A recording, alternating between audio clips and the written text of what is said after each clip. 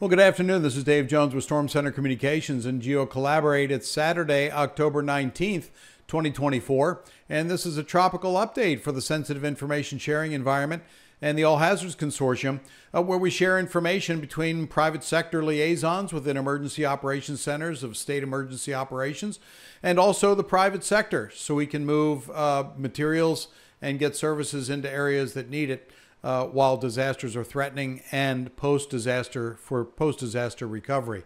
Well, remember yesterday we were talking about two potential tropical systems. Today we have two tropical systems. We have Tropical Storm Nadine, which is in the Western Caribbean, and we have Tropical Storm Oscar, which is impacting the Turks and Caicos Islands right now.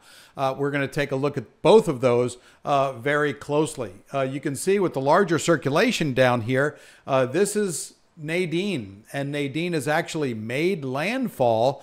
At 11 o'clock, it was deemed a tropical storm, and by about 1 o'clock, just about an hour ago, it was moving inland.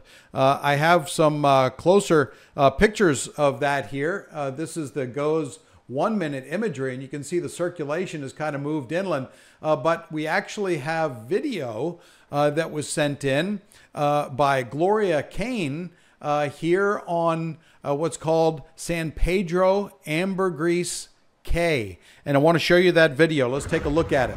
This was just moments ago sent in by Gloria. And this is GeoCollaborate on the left-hand side of your screen. And I just want to show you, this is the area where the video was taken. This is the Isla Bonita Yacht Club. And Gloria's reported heavy winds and rain are hitting the island hard here. Transformers are blowing, power lines are done, and some heavy flooding around the area.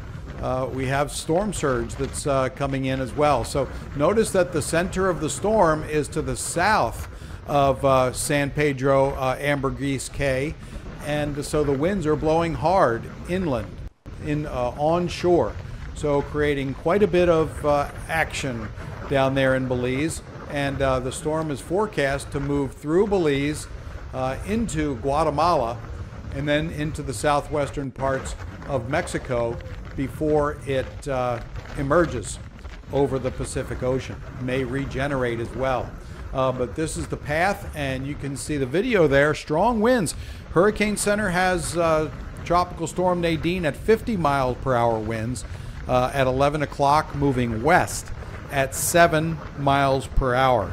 Now I want to jump up to good old Tropical Storm Oscar. And this is Oscar. This is the 1-minute satellite imagery from the GOES satellite, orbiting 22,300 miles up in geostationary orbit. Look at these thunderstorms. Folks, this thing is getting serious here. It's wanting to develop into a hurricane. The National Hurricane Center at 11 o'clock with its advisory number 1 had winds of 40 miles per hour. Looking at this, it's like, wow, that looks a little bit more mature than that. U.S. Air Force Hurricane Hunter aircraft at 1 o'clock flew through the storm and found 70 mile per hour winds. So we almost have a hurricane here impacting the southern Turks and Caicos Islands. As a matter of fact, this particular island right down here, this little one, I believe that is the Balfour town, and then Cockburn town is just to the north in this island here. And so we're going to be monitoring this. Both of these islands here do have population, so they're getting some strong winds and heavy rains that are going to be increasing over the next couple of hours here in Cockburn Town, and then the little island to the south, which is actually Salt Cay, but where Balfour Town is also located. And then a little bit further to the northwest, we have East Caicos Island and Middle Caicos. That's up in this direction here, and Cat Island as well. So it looks like, and I can take you over to GeoCollaborate and show you both of these systems here full screen and show you what the forecast looks like from the National Hurricane Center. This is a Tropical Storm Oscar.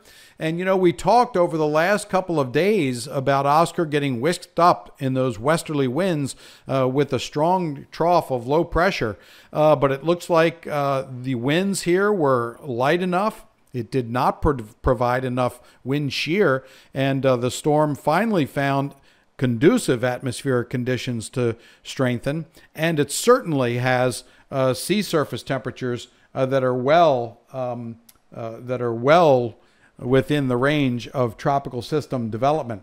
And while I'm talking here, I'm just going to add the sea surface temperature data once again on the GOES imagery just to show you what that looks like. And so here is Oscar. That's here north of Hispaniola. And here is Nadine making landfall. But you can see this whole area of red. They are sea surface temperatures 83 degrees and above. 83 and above. So it has plenty of temperature to work with. And now it has some atmospheric conditions, light winds, low shear, to enable this to get a little bit more intense. So we're talking about a 70 mile per hour wind within this system, and you can see in the circulation here, that's how small it is. But there are stronger winds coming this way, which are not going to let this system move too much further to the north. Matter of fact, it's going to drive the system south a little bit. And then as the forecast period goes ahead, it's going to turn up and get picked up by that trough of low pressure. And here's what it looks like on the satellite imagery once again. Those thunderstorms look pretty intense, and the circulation looks pretty pronounced now, where we could have a hurricane in the next 6 hours or so, with 70 mile per hour winds being reported right now. But back to GeoCollaborate, I want to show you the forecast here. This is called the best track. This is the National Hurricane Center tracking where the center of circulation was.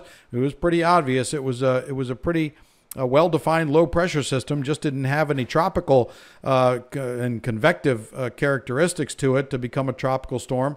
But now it is. This is Oscar, expected to move to the southwest. And now look at this. With an update with the Hurricane Center, they now have it strengthening to a hurricane. Look at this. So we expect a Hurricane Oscar, to be impacting the Turks and Caicos Islands with winds of 85 miles per hour by 8 o'clock tonight. 8 o'clock tonight. This thing is undergoing some rapid intensification here with the lighter winds and little shear. So 85 mile per hour winds by tonight.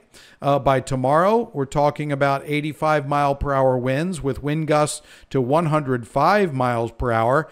This is Advisory 2. It was a special advisory at 2 o'clock from the National Hurricane Center issued here, and they updated the strength of the forecast for Oscar. Now expected to become a hurricane, and it looks like we're going to see winds perhaps in Oscar getting up to 85 miles per hour. And then as it gets close to the shoreline of Cuba, actually making landfall, we're talking here 80 miles per hour, weakening somewhat as it gets closer to Cuba, getting influence of the land and perhaps some drier air getting in there, but then becoming a tropical storm over land. And then look at this, slowing down, and that's where it makes its turn. So I'll back out here a little bit. This is where it's expected to make its turn, come back and impact these islands within the Bahamas. So we're talking about Crooked Island, Ackland's Island, Long Caye here being impacted on the eastern side of Tropical Storm Oscar. But in the meantime, it's expected to become a hurricane here in the next several hours, maybe the next couple of hours, since it had 70 mile per hour winds as measured by the U.S. Air Force Hurricane Hunter aircraft just a couple of hours ago. So here it is, forecast to go up into this direction, so be no threat to the United States, but it will generate wave action that will be headed towards South Florida and then remaining a tropical storm as it heads up in this area by October 23rd. So that's by Tuesday next week. We're seeing it as a tropical storm, at least right now, and then getting absorbed into the westerlies and actually becoming a mid-latitude cyclone, not to impact the United States, but we do have a chance of it kicking up more waves on the East Coast. Now, one thing I do want to show you, I'll show you the model forecast here, and this is the GFS model that was initialized here at 12Z this morning. That's about 8 o'clock this morning. And I'm just going to step through some of these forecast periods. And you can see right here, this is Nadine. And here is Oscar, this little circulation here, just to show you what the model does with these two systems as we step through time. Now here's Nadine over southern Mexico and then regenerating over the Pacific a little bit later. And here is Oscar heading towards the eastern tip of Cuba on a southwest journey here. And then you can see that it kind of slows down, and then gets picked up. By the way, I'll go back one forecast time. Here's Nadine again, regenerating as a tropical system. We'll be watching this to see what the Hurricane Center does with it. Typically, it would keep the same name if it remained a named storm. But I believe if it goes down to a depression or loses its name and then regenerates, it would get a new name. We'll see what happens on that one. But you can see here's Oscar, and this is by 12Z Tuesday, so about 8 o'clock in the morning Tuesday. But look how it gets picked up and regenerates all the way up here, and that is by Wednesday evening as a extratropical storm. So this is just basically a low pressure system out in the ocean. It has frontal characteristics, and then we'll start to generate some waves on the East Coast. South Carolina, North Carolina, Outer Banks, Maryland, Delaware, Virginia, coastlines could see some more RIP current advisories by mid to late week next week. So that is what it looks like for right now. A little bit of excitement here. There's the sea surface temperatures for you as we watch Nadine moving inland in Belize, and also tropical storm, soon to be hurricane Oscar. We may issue another update later today, but certainly we'll have one during the day tomorrow. This has been a tropical update for the All Hazards Consortium Sensitive Information Sharing Environment. Thanks so much for watching this update. We'll have another one tomorrow, maybe one later tonight. Let's see what Oscar does. But in the meantime, please take care of yourself and also take care of your neighbors.